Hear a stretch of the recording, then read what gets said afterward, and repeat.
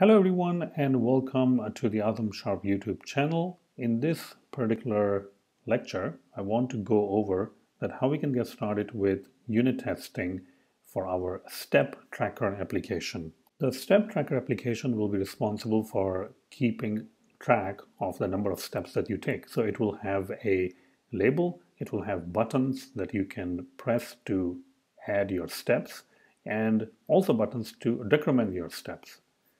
But right now, if you see, we have our step tracker application over here, which doesn't really have anything in it. The first thing that we need to test is to actually test the model. So we don't even have a model over here, and we don't even have a unit testing project. So let me go ahead and start by adding a unit testing project. I can simply click on the project, go to editor, and add a new target. And then search for the testing target. You'll see that you will have two different targets: UI testing bundle, which is to test and automate the UI testing, and a unit testing bundle, which is what we want, which is to test or write unit test. Let's go ahead and click on that, finish, and now we have our unit testing project right here. If you open the step tracker test, you'll see that there is some sort of a boiler level code already written for you. I'm going to remove most of that stuff so that we can start fresh. So when we are creating a step tracking application, a step tracker, a step counter, we will start by testing our models, like a step tracking or a step counter model. Now, at this particular moment, we don't have a model, so we are using the TDD approach, the test-driven development approach, to write our failing test first. So let's go ahead and create our first test. I'm going to name it when creating instance of step counter. So that's my context. I know it's a long name of the class, but it is more readable, and all the tests that are under this particular context are going to be inside this particular class as functions. Should increment, not should increment, I guess when creating instance of the step counter, should reset or should start with 0 steps. So basically what we are saying is that when we create an instance of step counter, we should check that there are 0 steps because we just created the step counter. So let's go ahead and write our first test. Step counter equals to step counter. By the way, the step counter class does not really exist right now, but that's the whole point of unit test. The unit test is going to drive the architecture of the application. So now we have created the step counter, and now we can say x assert 0 step counter dot number of steps. Now this test, if you try to even run this test is not even going to compile because there is no such thing as step counter. And our test is telling us, well, you better go ahead and create a step counter.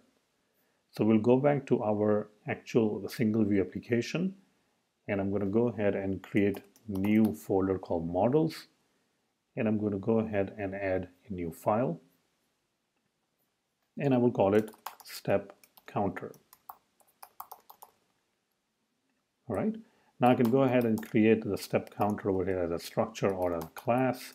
So I'm going to go ahead and use structure, step counter, and I will have a property called number of steps, which will be integer and which will initialize to 0. Perfect. Okay, so now we have the step counter. Let's go back to our step tracking test and try to run this again. But again, we get the same issue. Basically, your test is saying that, well, I don't really know what exactly is step counter. And the reason is that the test is in a different target, and our application, the step tracker, is in a different target. So we need to tell our unit test that the step counter model or the class or the structure is in a different target, and you have to import it from over there.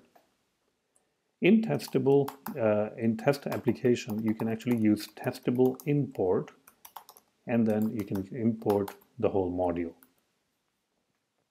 So testable is a property wrapper or the attribute that is available in Swift language, and it allows your test target to import different modules. This is only available in your testing target so that it can start importing different modules which can be used for testing. And now you can see that it is imported, so the color over here is a little bit different. It's green and it is recognizable. Let's go ahead and run our first unit test, which is going to test that when we create an instance of step counter, the number of steps will be initialized to 0. So the first time the test is running, you're going to see that it takes a little bit more time to run, but on the subsequent builds and subsequent running of the test, it will be faster. So we're still waiting for the test to run, and once the test is run, we will either get green or red. And here we go, we get green, which means the test has actually passed. So congratulations. Now what will be our next test? Well, our next test is that when we call the increment counter or increment function on the step counter, then it should increment the number of steps. When incrementing or when calling increment on step counter, this is a test case,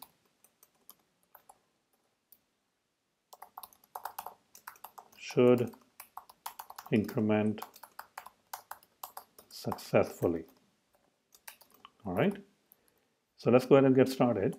We're going to go ahead and create our step counter equals to step counter, and then we don't have an increment function, but that's the beauty of it.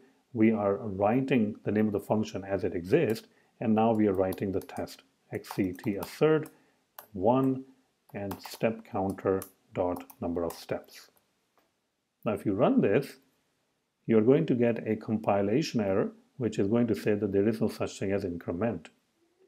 Now we can go over there in our model, and now we can add this particular new function, increment function. Increment, and inside the increment function we can increment the number of steps plus equals to 1. Now if you try to build this, you can't really do that because this is a structure, so you have to mark it with mutating. Perfect. Let's go ahead and build it again. And now if you go back to our test, we need to make sure that the step counter is declared as a var instead of the let. And now we can actually go ahead and run the test. And now when you run the test, you can see it passes. This means that your increment function is working. Although this is a very, very simple test, but you get the idea of how we're proceeding. We're using the test to dictate what exactly is going on. Now, one of the things that you should work on next is how would you decrement the counter. So this will be your homework. How would you write a test that is going to decrement the counter and test that this is working correctly? And also, how would you implement a test that is going to make sure that the value of number of steps does not go into the negative number? So that's another test that you will write. So two tests you should write. When calling decrement on step counter xct test case, then should decrement successfully. So that's the first test you're going to write. So how would you do that one?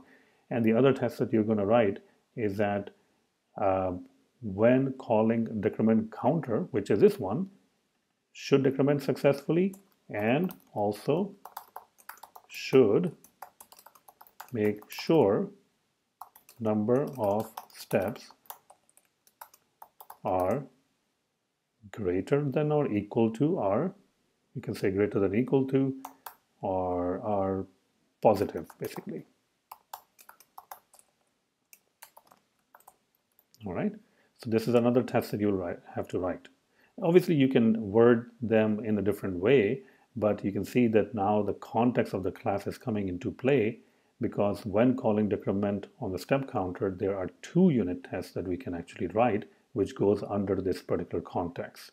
So go ahead, write these tests, and see if you can change the implementation of the step counter to include the decrement function, and also to include that the decrement function doesn't allow the number of steps to go into the negative numbers. All of these videos that they are looking at for the unit testing are part of my new course that I'm working on. And if you want to be notified when the course is released, then go ahead and click the subscribe button and you'll get a notification when the course is available for purchase. Meanwhile, if you want to support this channel, then check out my Udemy courses. I have 23 courses, and including the bestseller on SwiftUI, which is the latest technology, the declarative style interface from Apple. You can also learn NodeJS, RxSwift, MapKit, data structure, JSON parsing. There is a lot of information, a lot of different courses that covers everything you need to know about iOS development. I also have courses on MVVM design pattern, which is a bestseller course, and also the ARKit course, as well as a complete guide to lean controllers, which is going to show you how to create amazing apps, and mastering the Firebase also, if you're interested in Firebase, with 4.9 rating. So all of these courses are available, and the great thing is that the link to all of these courses, or most of these courses, is available in the YouTube description. So simply click on the link in the YouTube description and you will be able to get the best possible deal. Not $19.99, you will get much better deal. All right, so go ahead, click on these courses in the YouTube description, and thank you very much.